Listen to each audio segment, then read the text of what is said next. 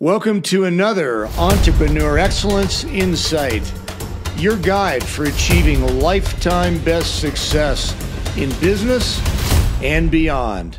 I've got a question for you today. In fact, it'll turn into a challenge. Hang in there with me. I think you'll really appreciate this.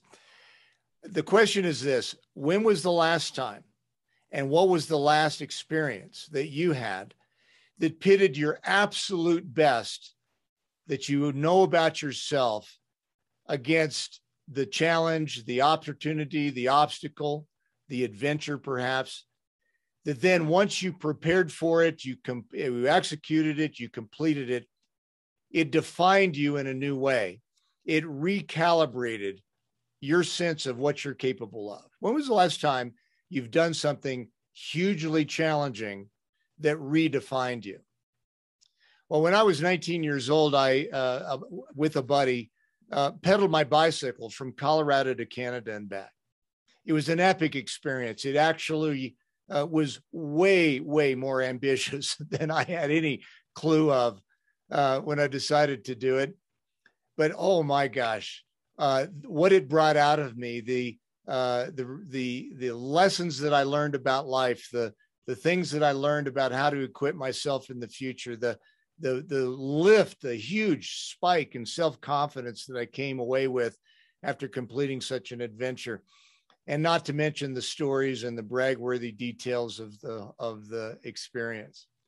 Well, fast forward now to somewhere in my young 40s. This has been more than 25 years ago.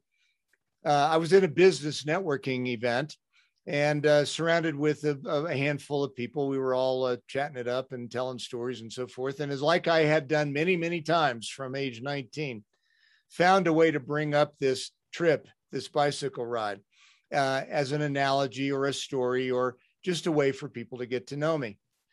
Well, I stopped dead cold right in the middle of telling that story because there was a booming voice that I couldn't ignore speaking to me in my head, literally.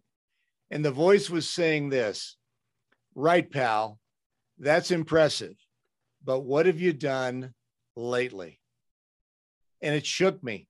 It really shook me. It embarrassed me at the moment, but then it also really got me to thinking, how many things have I said no to?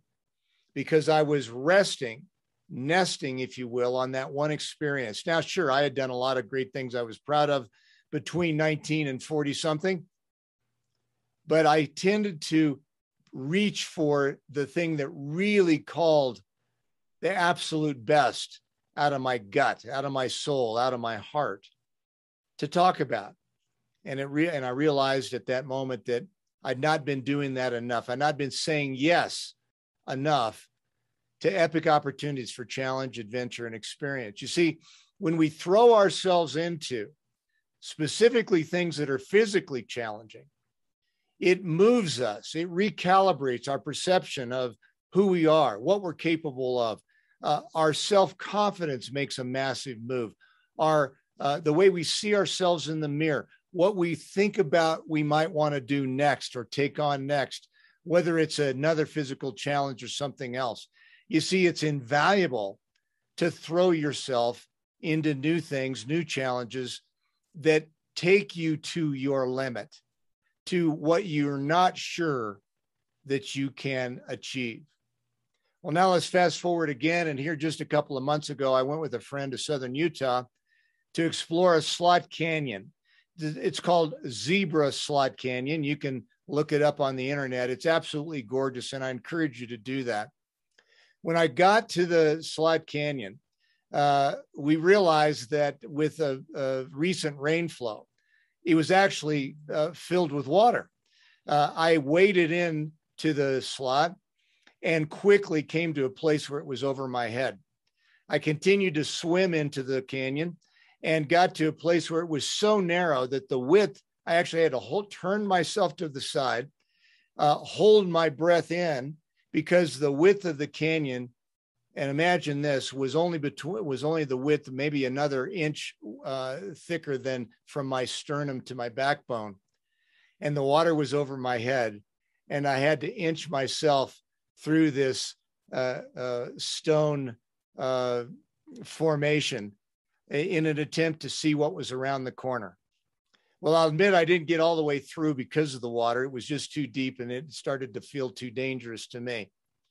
But that I took that on, that I challenged myself to do that, that I prepared by equipping myself to actually make the hike in, but also understand what I might be facing there. All of that is a minor event as compared to a 2,500-mile bicycle ride by all measures, but I was challenging myself to reach, to stretch, to do something that was uncertain, that was a bit frightening, in fact, and also called the best of me to the experience, to come home with a celebration-worthy experience. You see, we need to do this. We need to do this not only so that we continue to grow as individuals and as business people and as entrepreneurs, but also so that we can develop ourselves as a leader. You see, you doing things like that does not go unnoticed. There's people around you that see you taking on or not new challenges, that see you resting on or nesting in your previous achievements or not, exploring, taking on, and challenging yourself to new things. You see, you're setting a legacy, you're forming a legacy. I have a strong philosophy that our legacy is defined right now when we're living. It's important that we don't surrender our legacy to what people might want to say about us after we're gone from the planet. No, let's purposely define that right now.